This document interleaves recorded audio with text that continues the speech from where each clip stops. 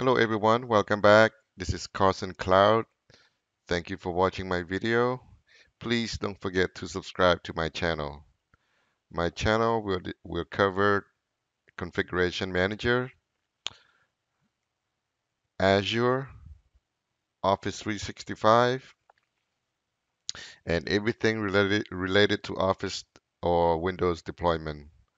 Application deployment, Windows 10 deployment through Configuration Manager or SCCM, or you can deploy using Autopilot. So let's get started. In this video, I'm going to show you how to download IDFix tools and runs against your Active Directory infrastructure and fix any issues that needs to be remediated before you can set up an AD Connect sync. Let's go to Google here and type in IDFix tools.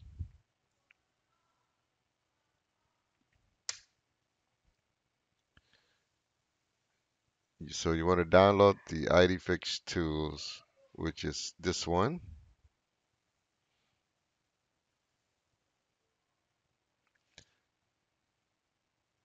Let's expand this.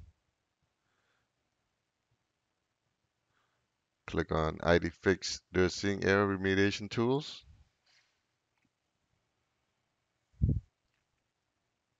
It is downloaded.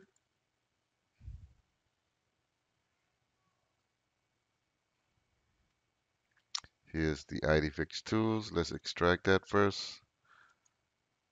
I downloaded before a few months ago, so let's use the new one. Let's go to extract all.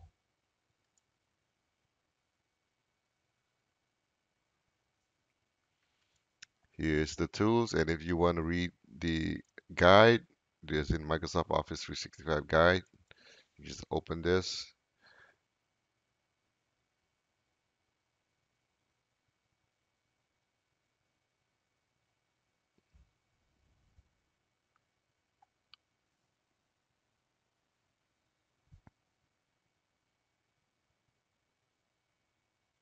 While it's loading, let me go ahead and click on IDFix tools.exe.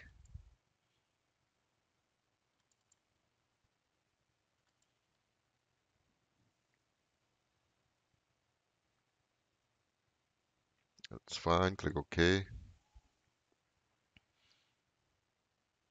Let's see if it's already open. There it is. So if you want to learn how to use IDFix tool, and here's the document that you can go through. We're just going to run the tools. It's going to explain to you everything, how it works. What is character, what is format, what is top level domain, um, what is duplicate, what is blank, what is mail match. So mail match is this applies to dedicated only. The value does not match mail attribute. Suggested update will be the mail attribute value prefixed by SMTP. So here's all the errors that you will see when you run these tools. It's characters, a special character does not allow like a space between the UPN, between the names. Formats, top level domain, domain part, local part. So if you have any questions, just go through these tools, this document. Now let's run the tools. I just ran it, and now let's go to query. When I click on query, it's going to query the database, my active my Active Directory on-premise.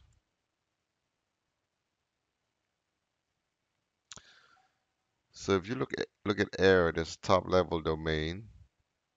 These are all the errors I have um, for these users. Top level domain, so it cannot be the .local.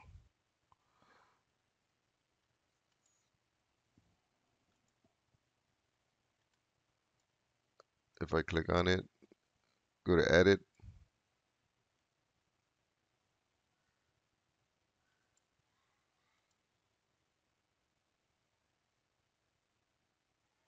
as you can see is .local, so it cannot be .local.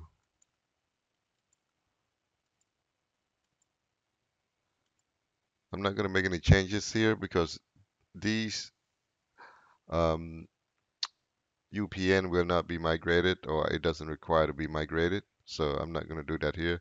But if you have users that having some kind of errors that is reporting by IDFix tool, you need to fix those. For example, like um, let me give you an example. Just say John.Smith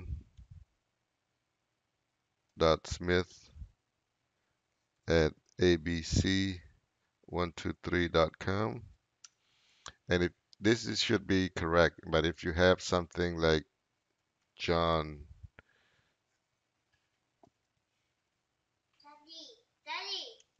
that Smith, hold on one second, my 4-year-old is so John Smith at abc123.com. abc123.com.